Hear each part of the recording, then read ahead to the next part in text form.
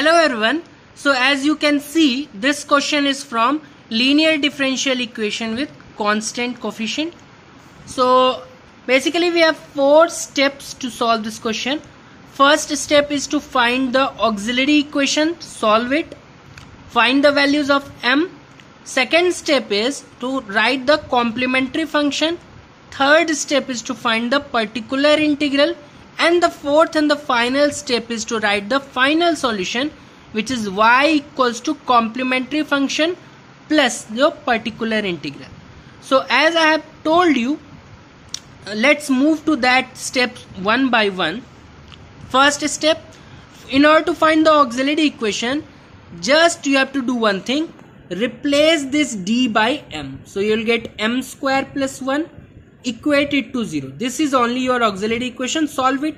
So m square equals to minus 1, m equals to plus minus iota. So if you want to write separately, so m1 and m2 are there. m1 will be 0 plus iota, m2 will be 0 minus iota.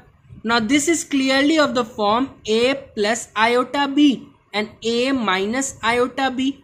So in case this is there, your complementary function is e power ax c1 cos bx plus c2 sin bx. Fine. So we'll do the same. You write the complementary function as e power, a here is 0, so e power 0x c1 cos, b here is 1 into iota. Okay, so c1 cos x plus c2 sin x. Now as you can see, e power 0 is 1, so you can write your complementary function as c1 cos x plus c2 sin x. 2 steps have been completed. Now we are coming forward to the third step, which is to find the particular integral. So general format is 1 upon function of d. Function of d here is d²+1. This will operate on whatever is in RHS. What is in RHS? Cosx. So I have taught you the rule for this. So in case the RHS is cos x or sin x, we just replace d square by minus of a square. Remember, not by minus a whole square. This is incorrect. Minus of a square. And in case the denominator becomes 0 after this substitution, you multiply by 1x outside the operator, differentiate the denominator, and again do the same thing. So particular integral is, now as I can see, if I replace d square by a here is 1, so minus of a square, that is 1. So if I do this, my denominator is becoming 0. So as I told, multiply 1x outside the operator. Now let me give some time to emphasize on this. What is multiplying outside and inside? Let's see. Suppose you have d by dx of x square. Now first is, if I multiply inside the operator, so multiplication of I will do by x in both. So if I multiply by x inside operator, it will be something like this. So this can easily be written as d by dx of x cube, which is 3x square. Now if someone does a mistake and multiplies outside the operator, so this will be x into d by dx of, in this step only I am doing the changes. So if I multiply outside the operator, d by dx of x square, you know that d by dx of x square is 2x. So x into 2x, which is 2x square. As you can see in both the steps, the result you are getting is different. Okay, so that's why I told the x which we are multiplying here is outside the operator. So x into, now differentiate this, so you'll, with respect to d, so you get 2d, that derivative of 1 is 0. This cos x, no differentiation, let it remain as it is. Now again apply the same rule which I told, d square by minus of a square. You can follow 2 paths here. I am telling the both path. First, what you can do, in exam, or if you are solving, you can choose any of the one step. First step is, as we all know that 1 by d is same as integral, so I can write this as x by 2 outside.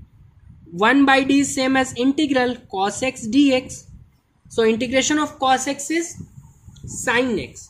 Okay, so x by 2 sin x, this becomes my particular integral. Now if someone was interested in solving by this, so what could have been done? Multiply by d in numerator and denominator, so your particular integral becomes x outside d, denominator you get 2d square cos x. Now if you replace this d square by -1, it will become -2, so this will become minus x by 2 into d of cos x. Now d is same as d by dx of cos x, which we all know is minus sin x. So minus sin x into minus, so it will be x sin x divided by 2. So you are getting the same particular integral, just choose any of them. Final solution, final step is y equals to cf plus your pi. So what is your cf? Your cf was c1 cos x plus c2 sin x. So c1 cos x plus c2 sin x plus your particular integral, which is x sin x divided by. So this is your final solution. I hope you understood this smooth solution. First step, find the auxiliary equation. This is there for all the problems like this. Okay, so first step is find the auxiliary equation. Second, complementary function. Now rules you have to know, rules for complementary function and rules for particular integral. Final solution, as you all know, cf plus pi. So I hope you understood this problem. If you don't know the rules, you can go through any of the lecture videos. I have also put a lecture video on this where I have discussed the rules for complementary function as well as particular integral. You can ask for the same in comment box, or you can check the playlist. Same 50 to 60 ordinary differential equation problems is there till now. It will increase as the day progresses. So I hope you will go through that videos and learn the concept as to what are the rules for complementary function, what are the rules for particular integral, and these are the basic things which you need to know, which you have studied in basic calculus as well, that what is the derivative of any function, what is the integration of any function.